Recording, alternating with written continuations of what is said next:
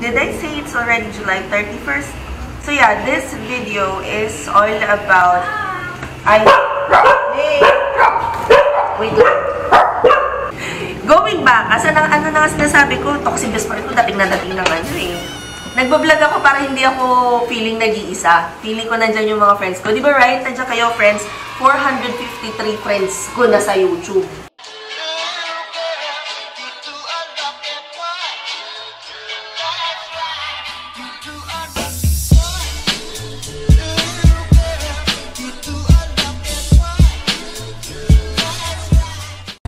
Hey guys! Good morning! So, today is July 31st. First and foremost, I wanna apologize for the messy station. Actually, yung station ko, ganito naman talaga yung workstation ko. Ganito na talaga yung itsura niya on a regular Monday. Na hindi pa ako nakakapaglinis. Ang balahibo ng aso, obviously, because we have 5 dogs. And also the messy background. Yung gulong na yon, nagkamali ako ng bili ng size ng gulong ni Pokesa, which, well, I'll talk about her later on. And everything else, I haven't cleaned the house. As in, like 3-4 days na akong feeling ko napaka-failure ko bilang isang housewife. Because again, I haven't cleaned such a messy house. So, this vlog is all about realizations of the month. Or, ano ba tawag doon? Monthly review? Monthly review of what I have accomplished for the month of July. Nag-set kasi ako ng goals nung start nung buwan kung ano yung mga gusto kong matapos. At eto yon. Number 1, daily vlog or at least 31 vlogs. Why?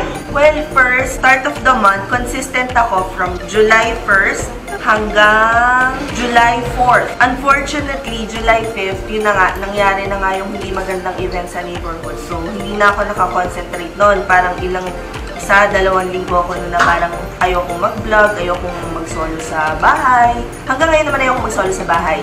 Pero ayokong nag-iisa sa isang space. Kumari, dito ako sa office. Kailangan nandito rin sa office si Mister. At pag walang-wala, ayan, nandiyan tinatawagan ko si best friend because best friend loves me. Tapos, ano pa ba nangyari this month?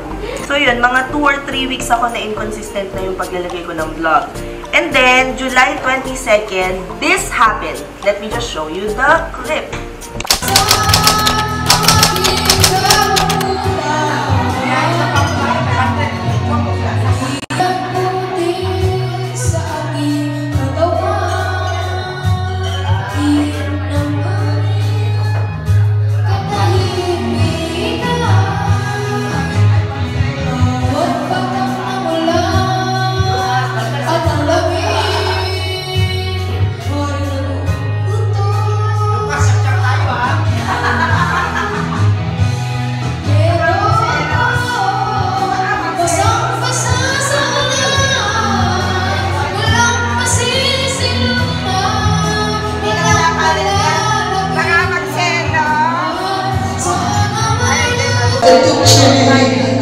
I wake up each day feeling alright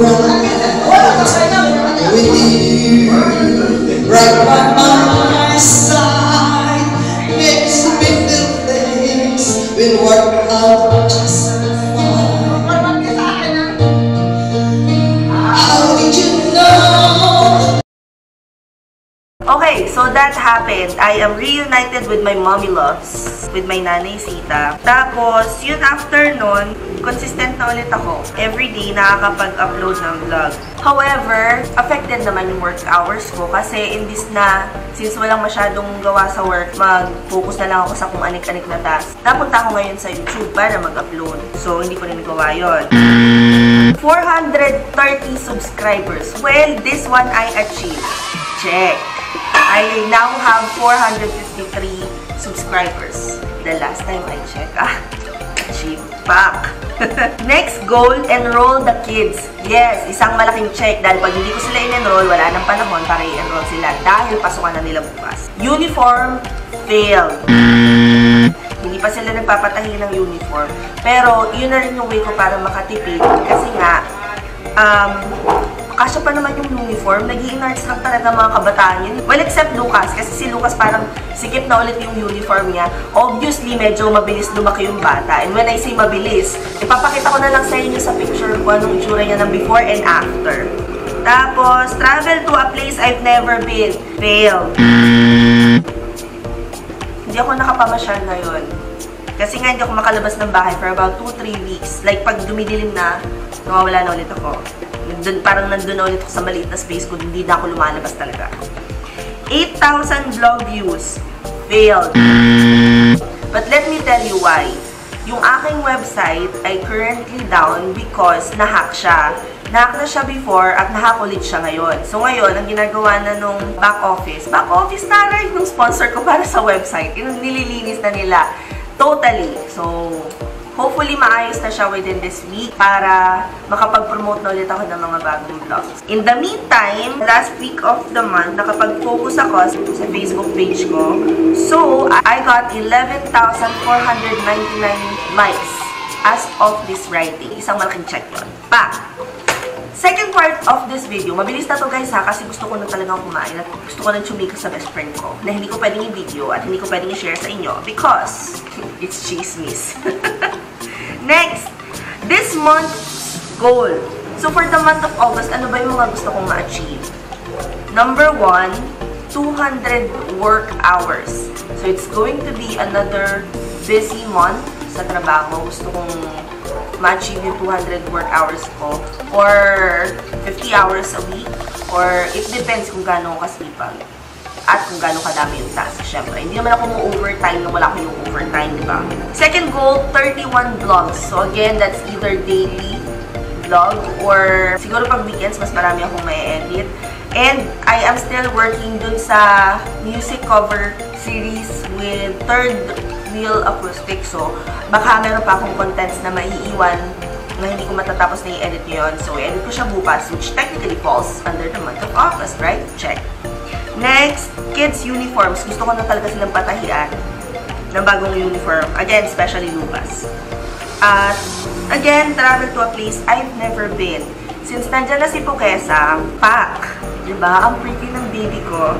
So, since nandiyan na si Pukesa, hopefully this month makapamasyal ako sa isang lugar na hindi pa ako nakakapunta na nakamotor. So, motovlog ito mga best. Next goal, 3,000 vlog views.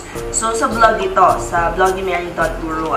So, hopefully this week maayos na yung website. Pag naayos na yun, tuloy-tuloy na ulit ang ligaya. Meron na pati akong, see, I plan everything.